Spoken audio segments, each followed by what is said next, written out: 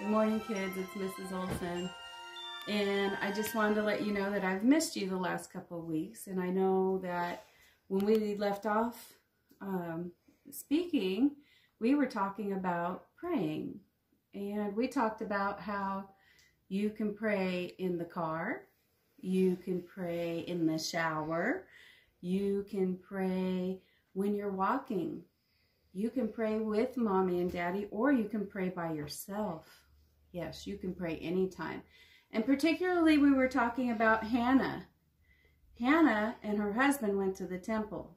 And when they got there, Hannah went into the temple and she knelt down and she started talking to God. Yes, praying is talking to God. And she started crying, but words weren't coming out her mouth. But she was praying in her heart to God. And Eli, the priest, he came out and he thought she was crazy. He thought she was nuts. But she said, Eli, I'm praying. I'm asking God to give me a baby boy. I really want a baby boy. And Eli told Hannah, God has heard your prayers. And before you know it, sure enough, God brought Hannah a little baby boy. And she named him Samuel. Can you say Samuel? Very good. Yes, the baby's name is Samuel. And Hannah loved him so much. She thanked God for him every day. She was so thankful to have this baby boy. But Hannah remembered what she prayed about. Because when she prayed and asked for the little boy, she told God that she would give him back so that he could serve him.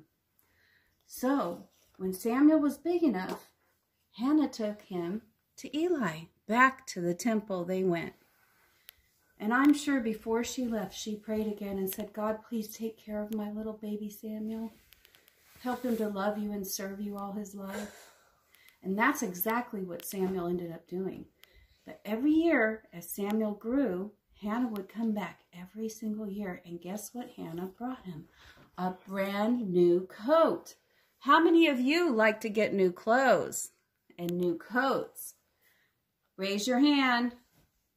I do too. I like getting new coats and clothes. Well, every year, Samuel's mommy, Hannah, brought him a new coat. And he was so happy to see his mommy. And he was doing a very good job of serving God. He prayed every day for his mommy, and I'm sure his mommy prayed every day for him. So remember, you can pray for mommies and daddies. You can pray for sisters and brothers. You can pray for your puppies and your kitties. You can pray about anything, because when we pray, we're just talking to Jesus, right? Do you remember who Jesus is? Yes, I bet you do. Jesus is God. That's right. Jesus is God, and he loves us so much. He came here because he loves us so much. And he died a terrible death on the cross.